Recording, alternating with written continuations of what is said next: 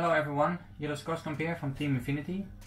In this video I want to explain you about the differential break-in and how to set up it easy on your radio. Why you should run in your differential before you go on the track. To achieve the same diff hardness throughout the run and therefore a more consistent car, I recommend you to spin the diff before you go on the track. You can use your own throttle finger to spin the diff, but I recommend you to use the throttle hold function on the radio. And now I will explain how to do that.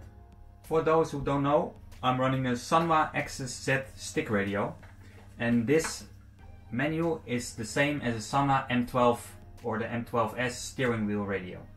And I will explain you the menu now about the diff break-in.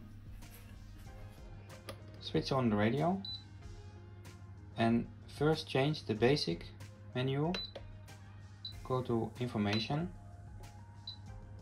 and switch it off. So now you will enter all the menus. The button I will use for the diff run-in is SW3, and I will show you now how to set it up. Go to System, Assign, go to the SW3 and select throttle hold.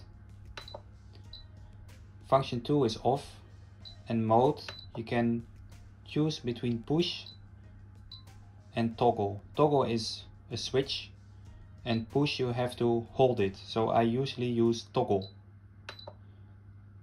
Now I go back to the main menu and I go to racing, and in racing I go to throttle hold,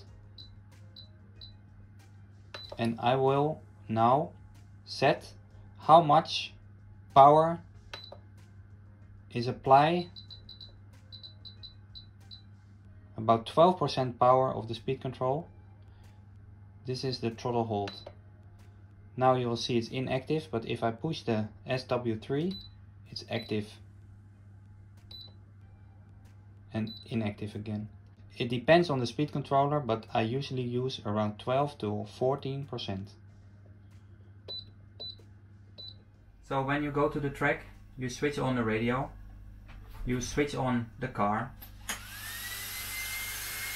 you hold the wheel with one hand, and at the same time you push the button and the diff break-in is underway.